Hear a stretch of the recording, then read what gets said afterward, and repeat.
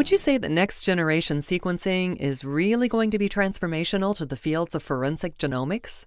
I think it's going to be another one of those transformational tools. We've had a number of these over the years, from restriction digestion capabilities and southern blotting, which today seems almost trivial and mundane, but at that time was rather phenomenal what it could do, to the polymerase chain reaction, which is still some of our foundation that I think improved molecular biology across the board, to some other methods per se. But now we have this tool that allows us to do things in such magnitude in other ways that it can overcome certain problems that we have today, but allows us to look at things in more depth and analyze many more samples in a parallel multiplex fashion. So I think it's going to be the next, no pun intended, the next generation of tools that we will use.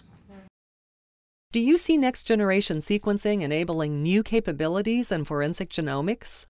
Well, there's a number of areas that I think will go beyond what we think of today as forensics. One area that we have a lot of interest in and we're working on right now is pharmacogenomics and combining that with molecular autopsies, or at least the principles of pharmacogenomics.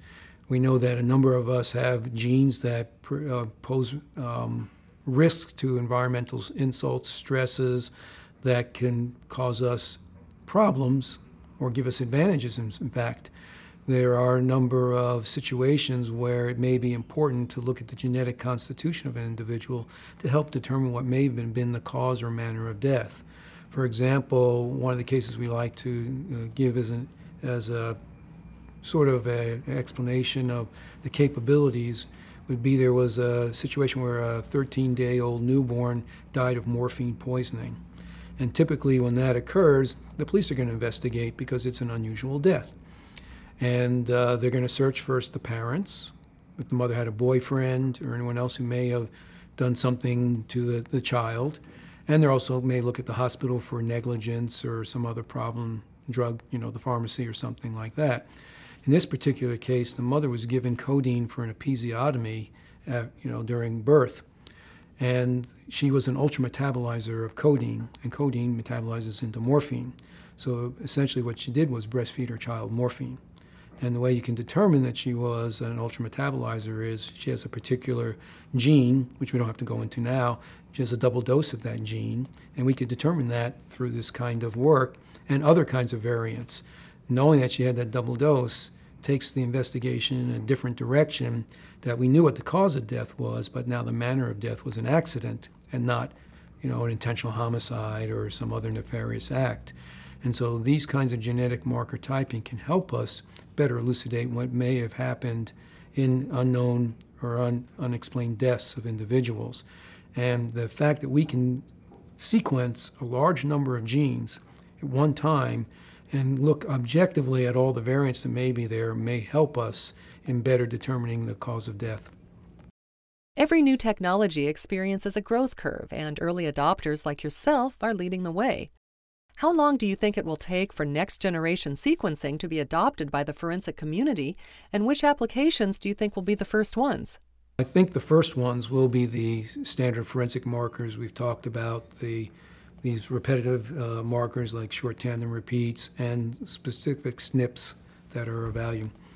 The process will take a while, and there will be some that will go out ahead of time and others will wait, because there's a number of issues there. And the most important is that forensic scientists mostly do casework. They don't have time to research and develop and get familiar with new technologies as easily because they've invested in certain technologies and most of their time is dedicated to their work. The other thing is with any new technology, you can expect there will be challenges in the legal system where science and law meet are not always a simple process, and there's always going to be challenges as I expect mostly the government will be presenting the evidence, and it'll be the defense's obligation to challenge it. It's not right or wrong in the sense of how you feel, it's the system, and that's what we should support. And so a lot of forensic scientists have invested a lot in the systems that exist now, and we've been through the challenges. So only a few are going to be willing to go out and get the exposure or the adversarial setting and want to endure that. So they'll wait for a few others to do that first. I don't see that as a serious issue because if you do good science and you document it, validate what you do, publish it, then the court, they will take care of itself in the courts. But we can't expect that. So that'll slow down the process some. The next thing is most people are driven by the ability to upload things in the CODIS. So if the systems being used can't upload its data that it generates into CODIS, then there will be a slowdown in the process. That's why it's so imperative, I think, of CODIS to start thinking now of how to accommodate that and put it into their builds for their next version instead of waiting till it's all done before they start making another version.